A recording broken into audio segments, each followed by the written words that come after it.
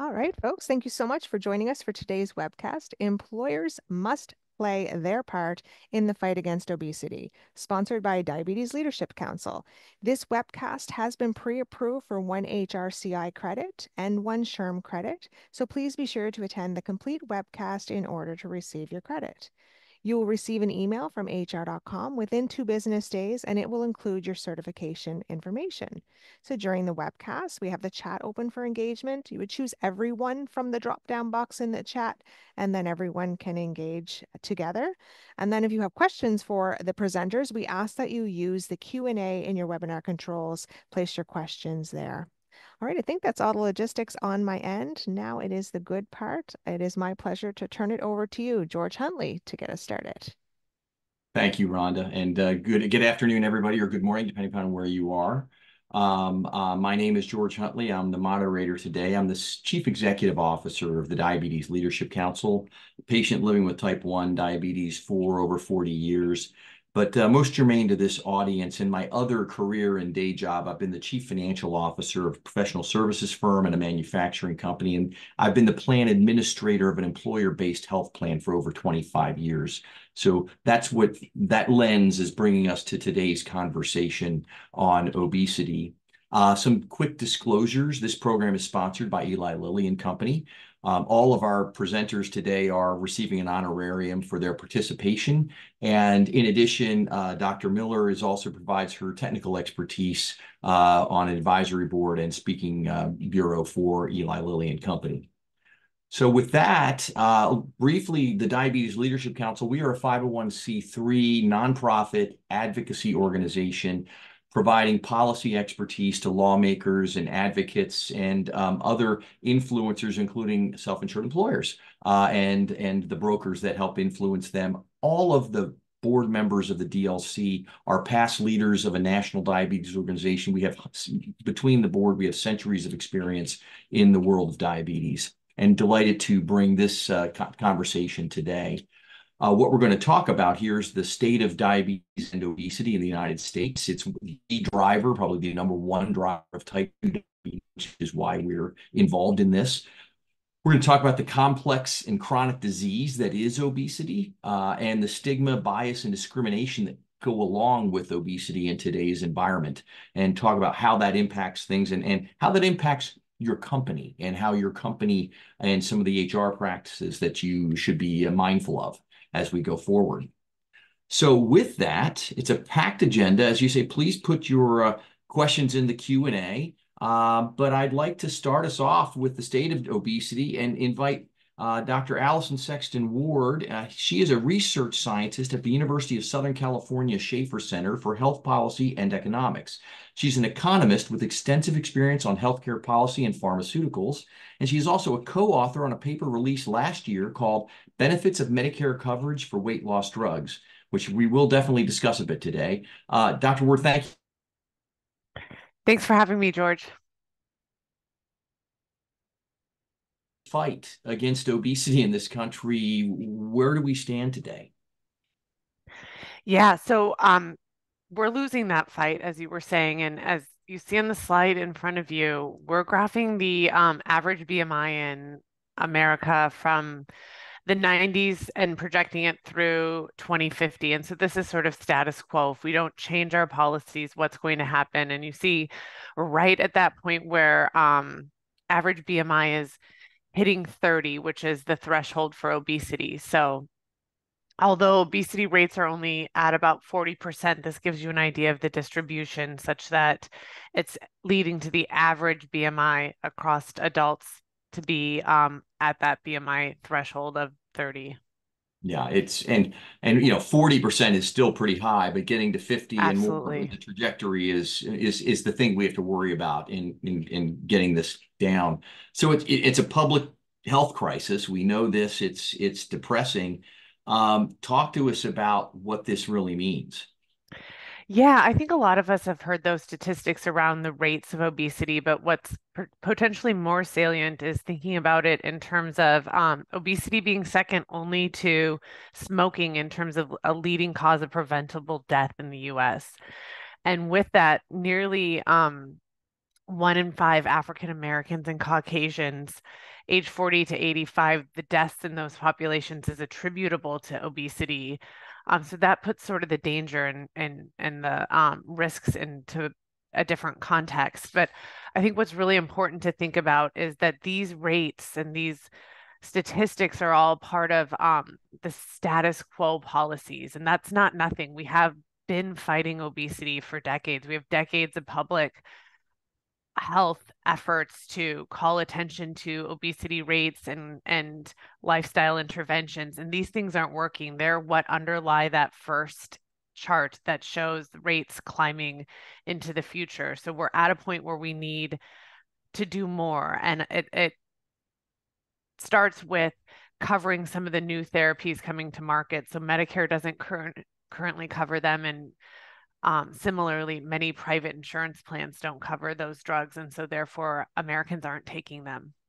Yeah, we're going to talk a bit about that today. And I know there's even more to this from a stat perspective. Yes, and this slide has many statistics on it. I think the clear takeaway is that um, obesity is associated with a lot of health issues. And so first and foremost, it shortens one's life. And the earlier in your life that obesity becomes a struggle, the more impact it has on your longevity. So if you are young, you can lose over a decade of life. It's also associated with higher medical costs. And so there's estimates that it's over, for the US population in general, it's over $260 billion a year. Or for the average American with obesity, their costs are 50% higher than their non-obese counterparts. So a lot of those higher costs are due to the fact that obesity is linked with many other chronic, costly, and quality of life diminishing medical conditions, including diabetes, heart disease, hypertension, cancer, stroke, and many, many more. And I think what's the hardest part to uh, estimate is the impact that it has on the workforce, right? So we know that obesity causes absenteeism. It impacts how productive you are even when you're at work. And those estimates are really hard to quantify, but there has been some work to suggest that we're about 3 days per year additional absenteeism due to obesity. And I think as employers watching this, that number is likely low, as we go on. But we're starting to, what gets measured gets managed, and we're starting to get into this. So this map is really sobering as to where is the obesity concentration happening. I don't know if your comments on as looking at how this is not the political map where everything is red and blue, but what are your thoughts on this? Yeah, so as the colors on the map get darker, the rates of obesity in those states increase. And so you can sort of see that sort of southern block of states, we have the highest rates of obesity at 40% or higher. But I think what's also important to note is even if we're in a state that's yellow, such as myself, those rates are still 25% or higher. That's still much higher than obesity rates used to be, and those rates are climbing. So it's not just a southern state issue, it's really impacting the entire US. Yeah, that's a great point. And if I had put this same slide up with diabetes, it would look the same. The concentrations of type 2 diabetes are exactly where you're seeing the concentration of obesity. So the two go hand in hand, hand in glove, which is unfortunate, but it's a reality. So let's talk to us about, the age group and when people are developing and what that all means. Yeah, I think this is also one of the other stunning statistics behind the obesity uh, epidemic as we look at it, especially compared to 10 or 20 years ago, is that younger and younger populations is where the growth is really coming in. So we see here that it is a working age population issue, and we see that um, the rates within the 25 through 50-year-olds is where the concentration of the highest rates of obesity are. And it's very natural that once we sort of hit that retirement age, we're losing weight across the population anyway. So we need to tackle this in the younger populations. Yeah, I think, also you don't see a lot of it's when by the time you get to your 80s, the people with obesity probably aren't there.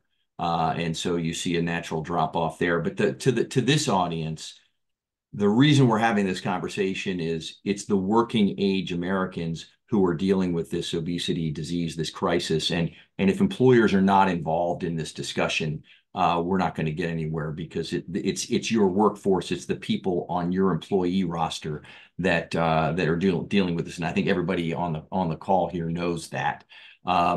And then to make it worse, it hits minority populations even harder. So it's disproportionate. So share a little bit of that news. Yes, and so we see here we have the obesity rates by race and ethnicity, and so blacks are in red, Hispanics are in the purple bars, and the white population is in the gray bars. And you can see in those second set of bars really that that's the total obesity rate within those populations. So there's a great um, difference between those groups with the black rate of obesity being at nearly 60%, and it's nearly 50% for the Hispanics and 50 for the white population. And as stunning as that statistic is, I think what's even scarier is that as you look at the breakdown further to the right on the slide, the big differentiation between those groups isn't necessarily in that first 30 to 34 BMI range. It's in the more severe obese categories that are associated with more and more comorbid conditions. Yeah, and that is something that we have to, again, health equity being an important aspect of if we're going to solve a societal problem, if we're going to solve an issue like obesity and diabetes, we have got to look at social determinants of health. We've got to look at some of the things we can see that those populations are hit harder. We have got to go out of our way to figure out how to reach those populations. So this is an important important graph, if you will. But treating it. So let's go to some good news because your paper, you guys studied what would be the impact if we actually treated obesity. So share with us a little bit of sunshine, if you will, on this.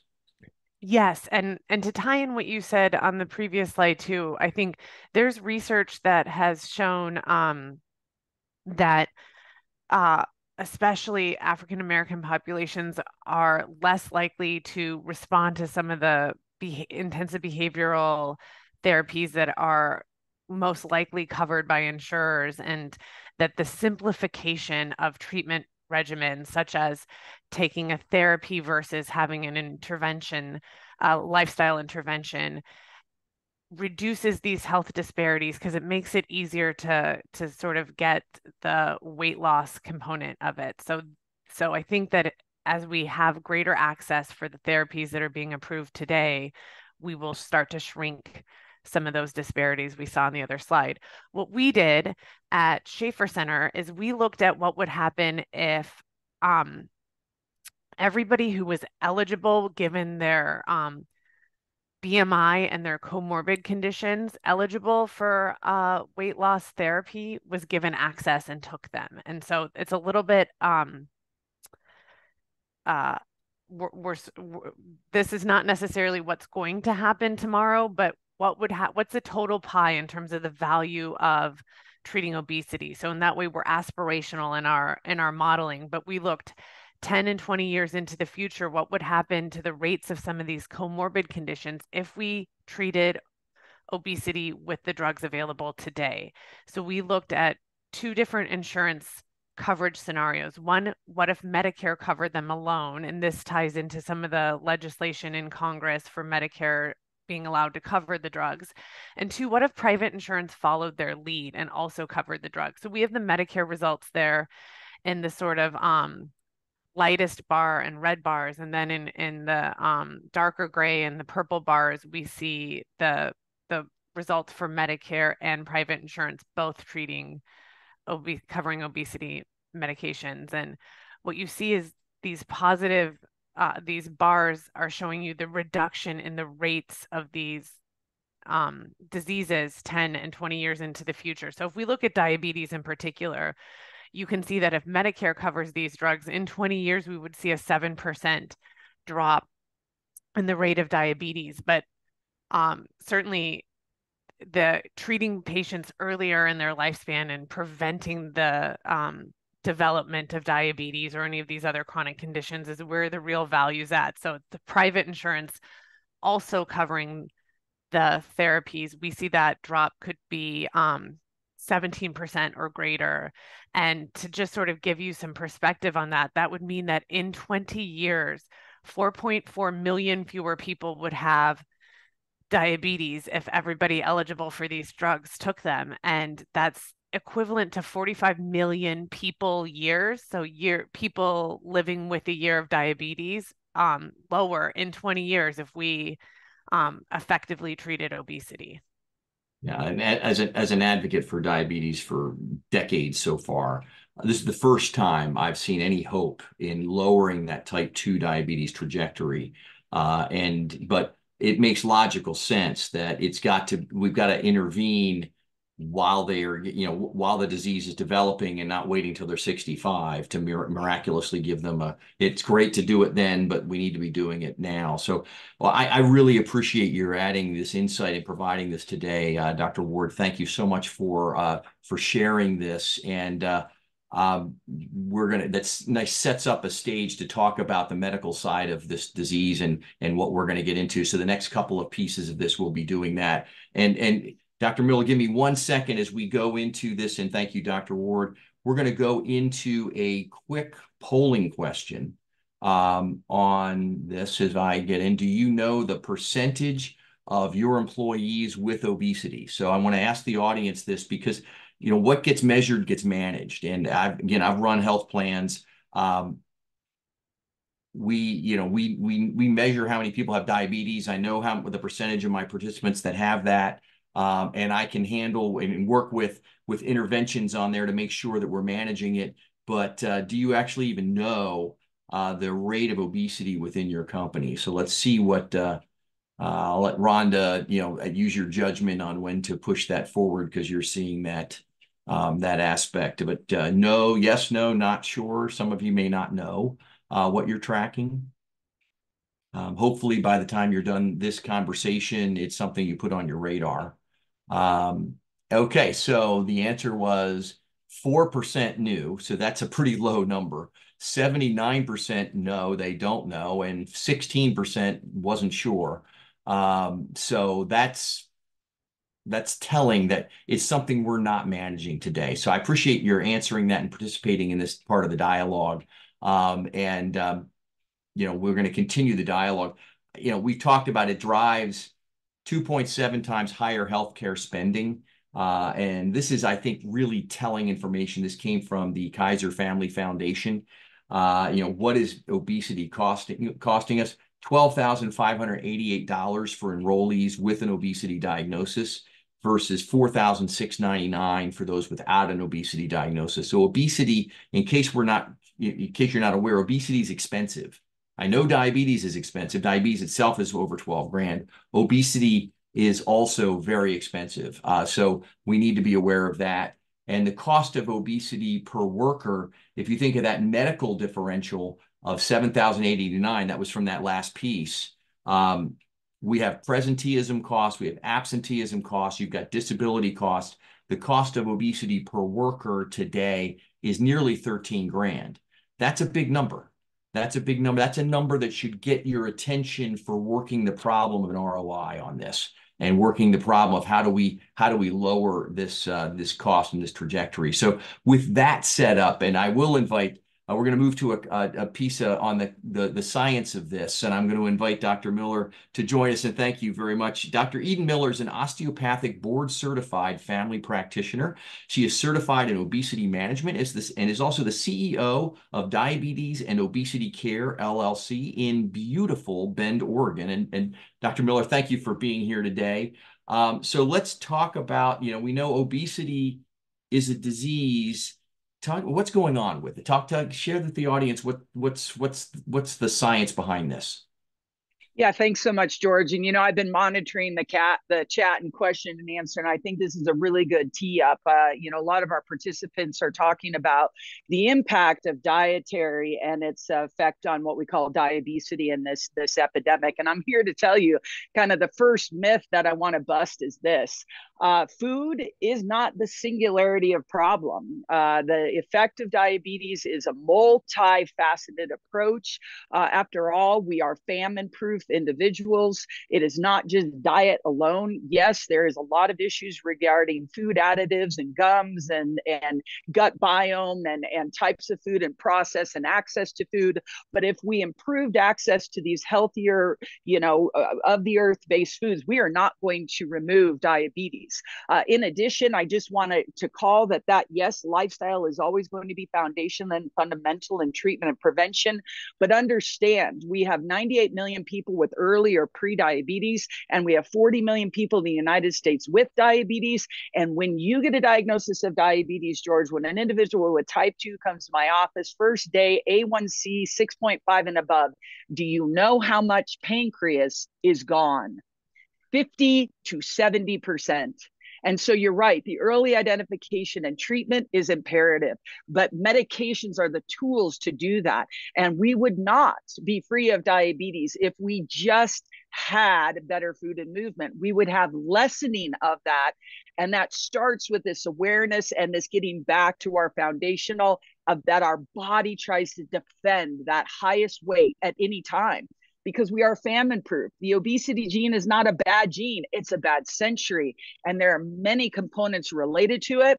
And we have the people who are at risk to get diabetes and secondary obesity. We have the people who have it currently, and we have the people with metastatic disease. And you just don't take somebody with advanced or diabetes and just say, it's just diet and exercise. That's all you need to do. It's not that simple. So, it's a metabolic condition that's happening behind the scenes. And I want to underscore that set point, because from our dialogues, a person living with obesity, a person has, your body is defending the highest weight that it gets, correct? Right, because we're famine proof. I mean, right? We want to be an organism that defends against famine. If you were to design the ideal organism during times of lean and illness and pregnancy and work and those kind of things, you're going to defend that. So I often tell my participants, you actually have a very good gene. It's just not adaptive to our environment. We have an obesogenic environment. I'm never going to disagree with you. However, understand that this is actually a very good adaptation of the body. It's just when it's in play, when we don't move and we don't experience famine. I'm not saying we all go and have a famine, but you get the gist. This is a chronic disease that is not just saying you're going to need to work out more and you need to eat less, right? Imagine me wearing glasses. If I said, George, you and I wear glasses. We just need to eat better and work out more. That's why we wear glasses. No, it's a chronic disease that we need to identify early, intervene early on multiple levels, because if we don't, it's going to have its way with us as a population. Yeah, and it's progressive. Like diabetes is progressive, obesity is as well. So, talk to us about the classes that we see here. Yeah. So we currently do metrics related to height to weight ratio. That's what called BMI is. It's height to weight and metric. It's not the greatest of measurements. In fact, if we apply this to those who are of African American descent or heritage, that BMI tends to kind of break away. If we were to put this on some of those Olympic athletes, we would say, oh my gosh, they're obese. So it is impacted by muscle mass, but we have to measure something somewhere. And this is where we classify it. We look at it as stages of underweight or mild thinness or leanness, normal, overweight, and we call it class 1, class 2, and class 3 obesity. We really want to get away from using that terminology of an obese individual, and we'll talk about that a little bit later in that shame and blame. Yeah, that's perfect. That's perfect. So obesity is linked to 200 medical conditions, and obviously diabetes is one of them and is very expensive. Talk to us a little bit about this. You know, when we look at the core causes of disease, we are finding that excess adiposity or obesity, that's what I like to talk about it, because you could look at an individual who does not really seem to have a high, height to weight ratio, especially of that of the Asian culture, where they're leading the way in new cases of diabetes related conditions. And all of these chronic medical conditions are what we call peripheral or secondary results of excess adiposity. And so many of us who are experts in this field, we know that if we treat the core defect, we're going to be successful in both the present, the development of these conditions and the progress of these conditions. So that's why many of us in our standards of care, as I work with the ADA, I liaison with the American Heart Association, we're really trying to find the core defect. If you affect the core defect, if you impact the core defect through mind, body, spirit, therapies, different kinds of things, then you're going to have this trickle down effect that will virtually reach all disease states and will have a massive economic impact and prevention, as we already heard from Dr. Sexton Ward. And so now we have the conversation of it is good news that you can impact it. Modest weight loss is beneficial. You don't have to lose your whole, get back to high school weight. What's your, talk to us about that, why this is so important. I love this slide. I love this slide because even in my presentation, just before this, I did a presentation for my colleagues across the United States in lifestyle and what we call weight reduction or excess adiposity. Many times I say to my colleagues, what percentage of weight loss do you need for an individual? They'll say these astronomical numbers like, oh, they have to get back to their weight, like you said, in high school or lose 100 pounds. The answer is no. So many times when I work in my clinic, as it's a specialty in metabolism and excess adiposity, I talk to them. I say, do you know what first target we have for you? First of all, I ask them what they would like. And oftentimes it's unrealistic. I want to look like I did in high school. Oh my gosh, you would look terrible. You're an adult. You would look like you have a terrible illness. And I tell them, our first goal is 3 to 5%. When we look at lifestyle intervention or we look at medications, they're considered successful if we have 3 to 5%. And you can see on this slide what we get benefits from. So just mild weight loss has secondary benefits. Our first target is 10%. 10% is that first meaningful target that if there's an individual with 300 pounds, that's losing 30 pounds. And I often say to them, you think you could do that? And they go, I think I can. And so imagine how we get that encouragement and we get that focus even to prescribers and clinicians who are often unaware of the target. And then honestly, the holy grail is 15% body weight just reduces mortality and morbidity and cancer.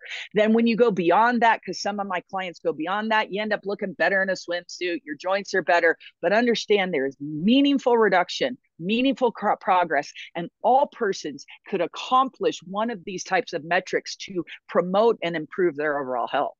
And I think the takeaway for this audience, again, as an employer, helping your people that are dealing with obesity lose 10 to 15% of their body weight, again, not get back down, can have tangible medical benefits. And those tangible medical benefits will save you money. That's the piece. Not in addition to improving the quality of life of your employee and their family, it will save you money in your health plan, which is also on everybody's mind. So, but it's not well treated. It's vastly undertreated today. So share a little bit about what's going on here. One of the things I'm doing in my area of education of my colleagues in healthcare is I'm telling them very top of line, mention it to your clients, to your patients, to those you interface with. A lot of times we're fearful of mentioning it. We're fear of shame and blame, but it's a vital sign, George, just like blood pressure and heart rate and all the other things we do. And I often breach the subject unless you're coming to me specifically for it. I say, do you feel that you're the healthiest weight that you can be? Is that something you've thought about? Does it burden you? Is that something you would like to talk about? Something you would like to have a meaningful impact? That's the first thing. Bring it up. In addition, once you do bring that or open the door, do they actually take the next step? My last lecture, as I mentioned briefly, was a prescription for lifestyle, not just do better with exercise and eat less. Oh, that is nothing. That's more just a statement or a tagline. It doesn't give them that counseling. They don't have the diagnosis of obesity on their chart.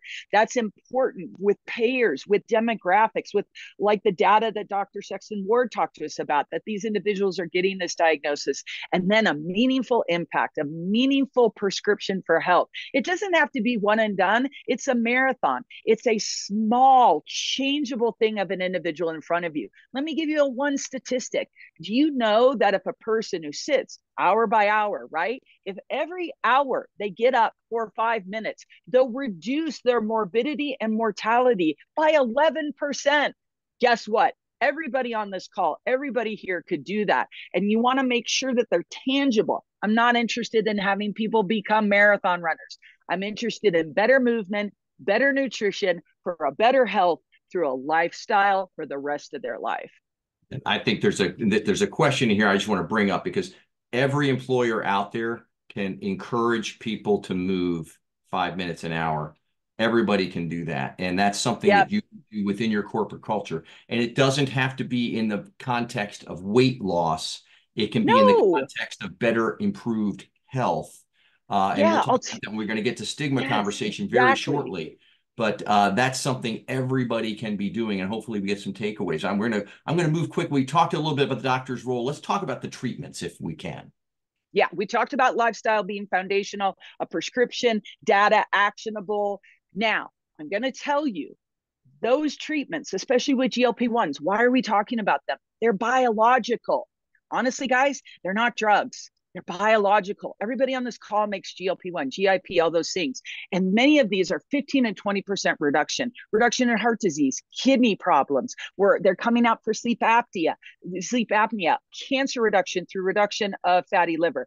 And in those individuals that have tried for 6 months or more to improve their weight through lifestyle and medication intervention, they're still not at goal. They have a BMI of 30 and above with these comorbidities because they really have a reduction in their lifestyle. You're going to refer them for bariatric intervention, because that's what it takes to break that hormonal conspiracy against the person's metabolism. Yeah, it's really important. And again, as employers, again, on this call, most of you, many of you, but I will say most, are covering the bariatric surgery when it gets to an extreme case. Correct. But what we're not doing as employers is covering lifestyle management and anti-obesity medications. And I would urge you, as you think about lifestyle management and nutritional counseling, and all of this, as you know, goes hand in hand, right? If you need to be covering all of it.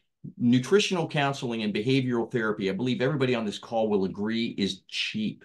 It's the cheapest treatment that you can possibly cover. It's a lot cheaper than everything else on this list. And go back and look, you're not covering it. And if you are covering it, you are likely following Medicare's rule that says it can only be administered in a primary care setting.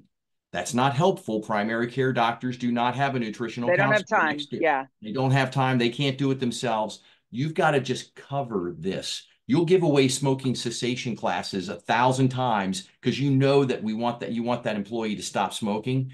We need to be looking seriously at what you're covering in your plan for this counseling, intensive behavioral therapy, and the GLP-1s and these anti-obesity medications. They work. There's an ROI there. We've covered what it's costing you that you didn't know. Now we can talk about why, what good can be done from that. So I really appreciate this, and bariatric surgery works. That's the beauty of it. It does work. Thank you so much for sharing all of this. And as we go into this, and I'm looking to see, we've got some questions here. Before I let you go, Dr. Miller, we have in the chat, are GLP-1s hormone replacement therapies for a lifetime? What happens if they stop the therapy? Does all the weight come back? Please. That's an awesome question, and I'm going to use analogy. When you take off your glasses, do you have trouble seeing? You got to wear them when you want to see. Let's talk about statins, cholesterol medications, which are both primary and secondary preventative, right? For heart disease. Primary if you have elevated risk, secondary if you've had an event. But what happens, George, when you stop taking your statins? Your cholesterol goes back up. your risk goes back up. There is a time that we can get to a target, lower a dose, and put them on a maintenance dose. What about diabetes? You intervene, you give them medications, you give them insulin, you get to a target. Do you get to stop everything? Nothing, hardly anything in medicine has a legacy effect. And that kind of goes to that lack of knowledge that diabetes and obesity is a chronic disease. Yeah, we can lower the doses. Yeah, we can incorporate lifestyle to mitigate it. But remember, it's still a disease. And so in many cases, it can be for a lifetime or at least a time, because as you saw, as we get older, 70, 80s, 90s, we tend to lower our weight and we may not have that big of a risk, but it's a disease just like anything else. Yeah, and that's the bottom line here is this is a disease. It's not the patient's fault. There is something physiologically going on within the body, within the metabolic process, and there are too many people on your employees in this society that are dealing with this for all of us to be their fault. This is this we've got to smack our our silly on this and wake up and engage in finding the solution. There was a question in here on from an insurance perspective. Hey, I can't customize this. You must be in a fully insured plan. Because if you're in a self-insured plan, you absolutely can customize things. They'll do it. If you are on a self-insured plan and you're working with any of those major, Cigna, Aetna, United, Blue Cross, they'll all customize it for you if you're in a self-insured plan, because you're not going to trip anything that's going to cause them a catastrophic cost. In fact, what you'd be talking about doing would be lowering your plan risk in that regard. If you're on a fully insured plan, so you're a smaller employer, have less employees, you do have less of I guess leverage on your vendor that's your insurance carrier. You should ask, however, because asking starts driving market demand. So if you are talking to them about, I want to make sure we're covering these therapies, covering these drugs, covering these things, when it makes sense. If you're not talking to them about it, that's how market demand happens. So this is a long process. Advocacy is a long process. It's going to take years to solve this problem, but that's how you can start in this. So I appreciate the conversations, and that question was a really great one to end on here. Dr. Miller, thank you so much for your time and experience today. And if we have more questions as we go, I may come back on that. But again, I really appreciate your thoughts and inclusion in this. And we're going to another poll question. Are you covering anti-obesity medications today? Are you covering these today? And Rhonda, if you could kick off that poll. It's yes, no, not sure. Many of you may not know, and that's okay. And then hopefully you'll go back and ask. It's interesting. I think in some of these cases, some of these GLP-1s are now proven to help heart issues and proven to help kidney issues. And when that kind of happens, they'll be covered for those other things. They're covered for type 2 diabetes today. It's the same drug. So we'll see more and more plans pick it up for the comorbidities. We need to get it covered for obesity so the comorbidities don't happen. That's really what we're trying to do, is get ahead of that curve. So we'll see how long, Rhonda, when you see the number get to a certain point, let us know, and we'll appreciate everybody playing along at home here. So at this point, 21% of the audience is in fact covering anti-obesity drugs. That's a good number. It's a start. 33% are not. So 1/3 absolutely not. And 46% don't know. And I get that, because this is a new phenomenon. These are new medications on the area. And this is a new dialogue that we're having as part of our plans. So thank you very much for sharing that with us. And but hopefully that this causes you to go back and look at what that means. And I'm now very happy to switch our conversation to stigma, bias, and discrimination, because this impacts our HR teams as much as anything. And I'm delighted to welcome Dr. Mary Himmelstein. She is an assistant professor in the Department of Psychological Services at Kent University. Her current work focuses on weight stigma, She explores how individuals with multiple marginalized identities experience weight stigma, and she examines how stigma influences health behaviors. So, Dr. Himmelstein, thank you so much for being with us today, and I look forward to this dialogue. We know that stigma is a really powerful thing. A sizable portion of this country, hopefully not this audience anymore, is dealing with it. But talk to us about what this looks like and where you see it. Yeah, thanks, George, and thanks for inviting me to be here today. As George said, stigma is a really, really powerful thing, and it's everywhere, which we'll talk about a little bit on the next slide. But let's get on the same page to make sure we all understand what we're talking about when we say stigma. When we're talking about stigma, we're talking about negative attitudes and beliefs that we have about people based on their body weight. So that can range from things like, I don't like this group of people based on their body weight. It can be, I believe X, Y, or Z about this group of people based on their body weight.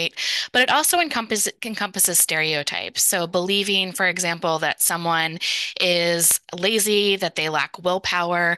At the center of most weight stigma is really blame for that individual. And as Dr. Ward and Dr. Miller said, this is a multifaceted disease. Someone is not to blame for their body weight. And in fact, believing that actually makes us more likely to express it. And it does exactly the opposite of what you'd want it to do. We sort of have this idea that's a little bit backwards that if we just told people that, oh, you have an excess weight problem or you're overweight or you're obese, that that's going to fix the problem and suddenly motivate them to be able to change their body weight. And that's just not how it works. And in fact, it actually does exactly the opposite. When we stigmatize people for their body weight, it makes them less likely to want to eat healthy, to make someone want to exercise, for example. Yeah, and this is something I'm going to stay on this slide for just a second because I want to tease out that point because you and I've had this conversation from a public health scenario. In the 1980s, 70s, 80s, 90s, we addressed smoking, right? And to get someone to quit smoking, blame and shame worked. Blame and Yes, shame, that worked like a charm there. It's not working here. It's a complete opposite scenario that we all need to understand. So I'm going to ask you to underscore that one more time. Yeah, so a lot of the anti-obesity campaigns have really taken that lead from those smoking campaigns, that if we just shame people enough, suddenly they're going to be motivated to do all of the things they need to live a healthier life. And that's just not how it works with body weight. That when you stigmatize someone for their weight, it's a very stressful experience. And what we know about stress is that one of the most common ways in which people cope with stress is to eat and to tending to eat high calorie, calorie dense foods. We also know that if you stigmatize someone, they are less likely to go to the gym where potentially they feel like they don't belong, where they feel like people might be looking at them sideways. These things do exactly the opposite of encouraging people to live a healthy lifestyle. In fact, it makes them less likely to do these things. Yeah, we all know what our comfort food is. Comfort food comes in when you need to be comforted because you're feeling uncomfortable because you've been stigmatized, ostracized, devalued, rejected. All of us, that's a human reaction. But I think from a HR perspective, within your companies, within your health plans, understanding that's how it's going to play out is an important aspect of it. I don't think anybody on this call, hopefully, are going so far as to do that blame and shame thing, but understanding why it doesn't work is important. So let's just talk about, the multiple levels of stigma, because I know that that it goes so much deeper. It's embedded in our society. So share a little bit about that. So when most people think about weight stigma, they're thinking about interpersonal stigma, this sort of middle level. We're thinking about name calling. We're thinking about being bullied, for instance, in school. And what we know about weight stigma is it's really everywhere. It's really, really pervasive. We see it as a structural level, and this is built into our policy practices that we have in our companies. It's built into not, for example, having weight in our bias trainings, for example. So lack of policy can also be included in structural stigma. It's also certainly embedded in the media, the way that we portray characters who have higher weight on TV, in the media, in movies. It's also built into hiring practices, all of these things would encompass that structural stigma. Interpersonal stigma is going to be exactly what we said before. So bullying, weight-based victimization. This is going to be, again, what most people think about when they think about weight stigma. And then there's also interpersonal stigma, or intrapersonal stigma, which is coming from the self. When I think about interpersonal, I think about between persons. I think about I'm calling someone a name. When I think about intra, I think about within the self. So this happens when people believe stereotypes about obesity and they apply them to themselves. So I think that people who have high body weight are lazy, and I'm high body weight, and thus I think I am lazy. And you start to devalue yourself because of your body weight. That's known as intrapersonal stereotyping or intrapersonal stigma. And this is sometimes referred to as weight bias internalization, has exactly the same effects as you see from interpersonal stigma. These are really centered in terms of belonging. So if you think about the way that your office space is laid out, do you have seating options for people who have higher body weight? That could be encompassed in that structural stigma as well. You're communicating to people when you don't have effective seating, effective areas for navigation, that they don't belong in those spaces. And that's also going to fall under this umbrella as well.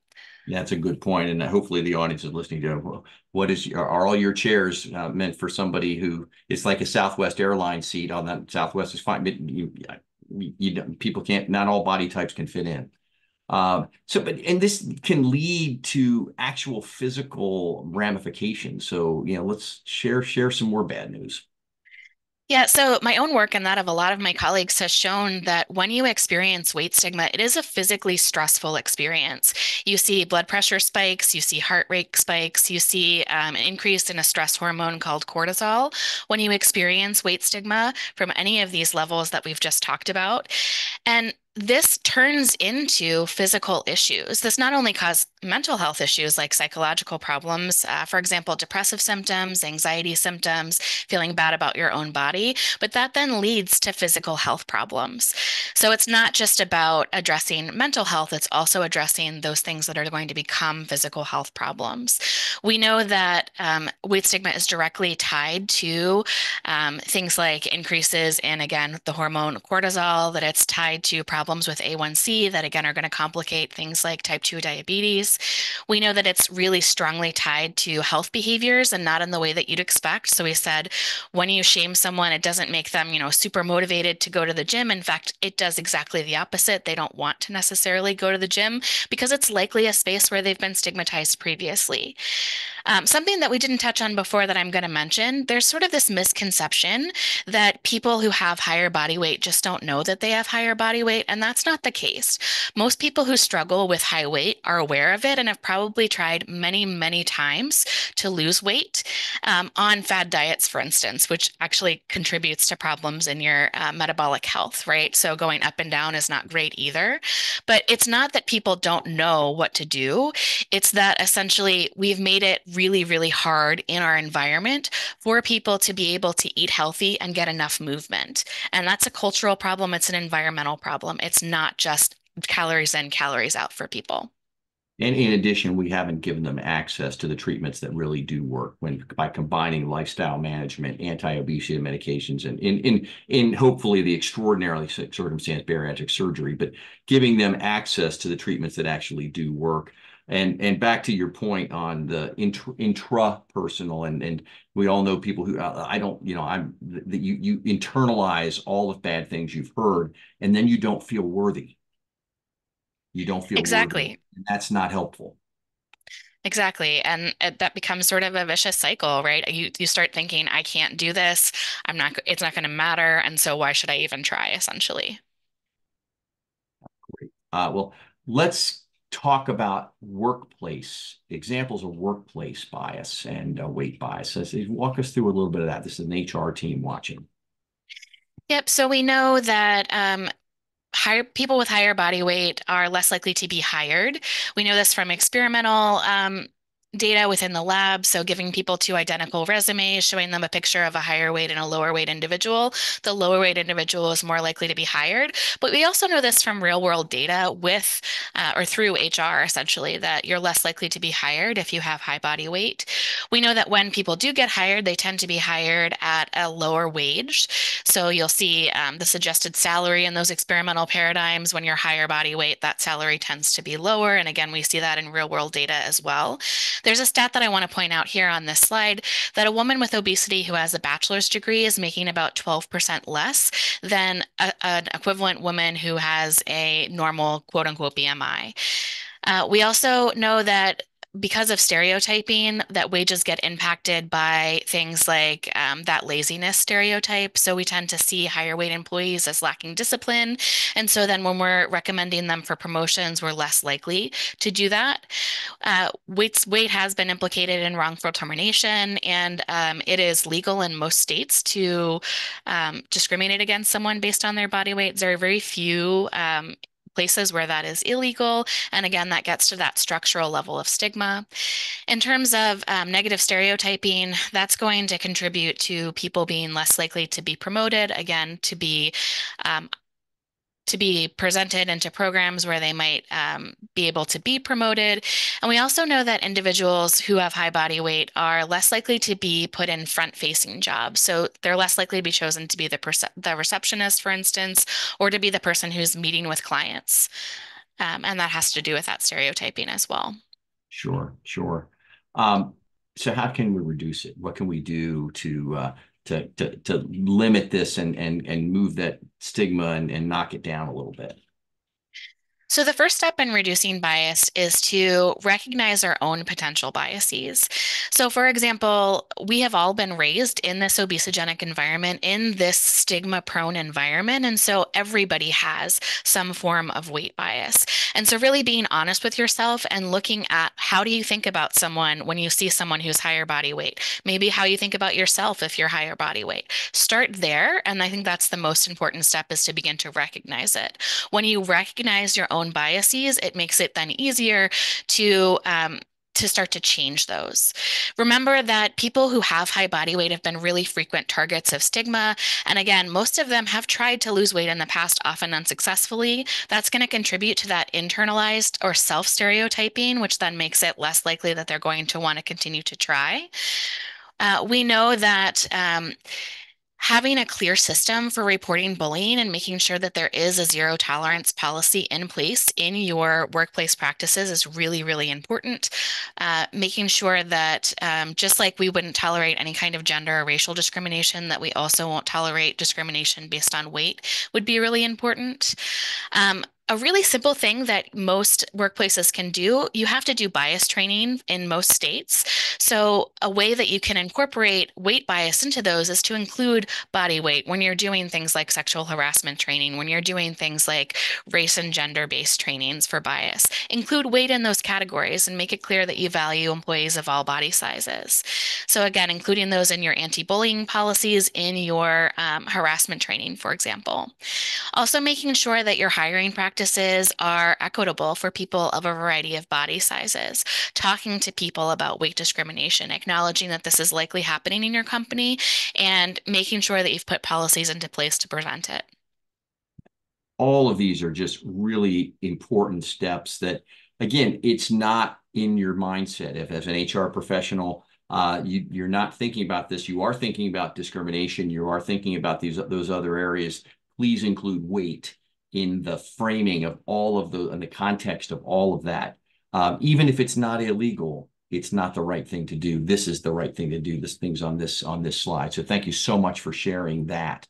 And let's move on to workplace wellness. Workplace wellness is really popular, and everybody's this is all really, really good stuff, but it can go wrong. The road to hell is paved with good intentions. It can go wrong. So share a little bit about the right and the wrongs of this and how to get this right.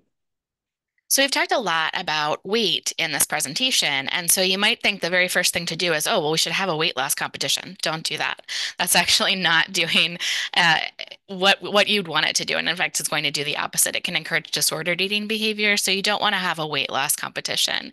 So if you want to encourage your employees to be healthy, to eat a nutritious lunch, to get their movement in every day, to change shopping habits, for instance, you need to reward it.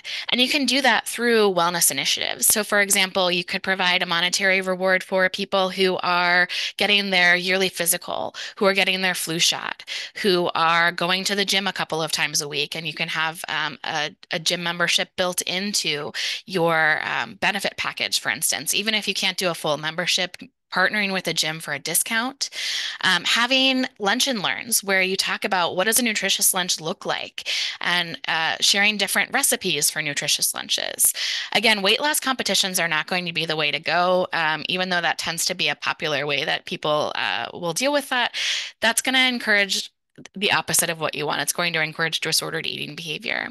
Other things that you can do is to focus on health markers. So, for example, if you want to lower people's blood pressure, focus on health behaviors that are going to lower blood pressure. Encourage people to get the recommended amount of exercise.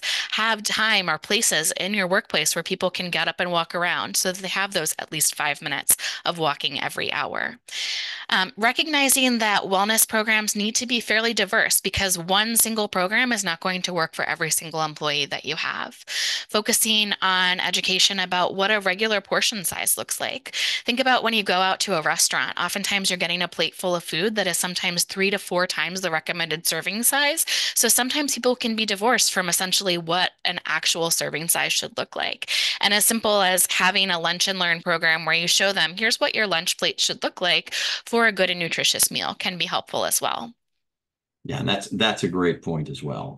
And so how many of us have lunch and learn programs, and it's a small lunch now, but it's the right lunch. But you have it going through that process. If somebody had earlier answered, I can't get anybody to cover nutritional counseling. Bring it to yourself. Bring it in. That is so inexpensive. But it's important. We all have our employee of the month that their parking spot should be in the back of the parking lot. That should be their reward. They get an extra walk. Unless it's raining, maybe they give them 2 spots. But there's a lot to think about here, and I really appreciate this. We've had a couple of questions in here as we're wrapping.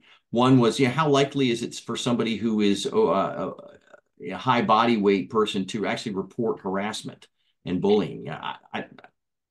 So I'll tackle this. About 44% of people who have high weight report that they have experienced weight stigma, and most of the time it's coming actually from healthcare providers and from family members, but a significant proportion also report it in the workplace. In terms of whether or not they're taken seriously, this is true for most kind of bias. When you have the person who's the target coming up to say, this has happened to me, we tend to unfortunately not take that person seriously. We tend to say, oh, well, that person was just joking around. And it should be taken seriously every single time that someone reports that. One of the things that you can do to encourage people to be inclusive and to not be stigmatizing is to call people in to recognize, hey, we don't need to have that kind of interaction here, and to spot it when you see it. Say something when you see it, as opposed to relying on the person who's been the target of harassment to be the reporter. Yeah, that is perfect. And we are now at the top of the hour. So I'm going to cut the conversation off here, but there's great comments here. And Dr. Himmelstein, thank you so much for sharing your expertise and your insight to this conversation. I really, really appreciate it. I really appreciate the audience for your time today in presenting here and watching this program. Hopefully you found this valuable. The slides are available through hr.com. I also wanted to point out a white paper that the Diabetes Leadership Council supported the development of, and Dr. Miller was one of the lead authors on this paper. It was just reported in the American Journal of Managed Care this week, so it's fresh off the press, talking about the overall obesity crisis in America and the things that need to happen, many of which we've touched on today. Hopefully you can understand that we're not going to solve this problem, this healthcare crisis, without the employer being involved. If the employer doesn't step up and be involved in this, we're not going to get where we need to be. We do now have medications and treatments that are effective. We have to work together to get those treatments and make those treatments available to the working age adults, the adult population that need it. We have the opportunity to have this country look different 20 years from now, 30 years from now, a generation from now, but we have to start today to make that happen. So I really appreciate everybody's time and interest in being on this webinar. Hope you got something meaningful from it. And please, if you have questions, for us, please don't hesitate to shoot us a note at employers@diabetesleadership.org and hit the diabetesleadership.org website for employer solutions, where we talk about plan design issues on chronic disease management in addition to obesity. So with that, I really do appreciate your time. And Rhonda, if there's any follow-up that you've got for the audience, that would be great. Absolutely. Most importantly, my follow-up is an echo. Thank you so very much to yourself, George, for moderating, and then all three of your presenters. This was absolutely excellent. You can see in the chat. Thank you, everyone, for participating, for engagement, and for learning with us. If you would like to view it again, if you have come late or you'd just like to view it again, it will be archived shortly on hr.com, so you can view it again at any time. Your HRCI and your SHRM credit, those will be in your hr.com account within 2 business days. We will send you an email with your credit information. And when I close out the session very shortly here, an exit survey will open on your computer. So it's very important to us and to the folks at Diabetes Leadership Council that you just take a few moments to fill out that exit survey. And again, we thank everyone and take great care for now. Thank you all.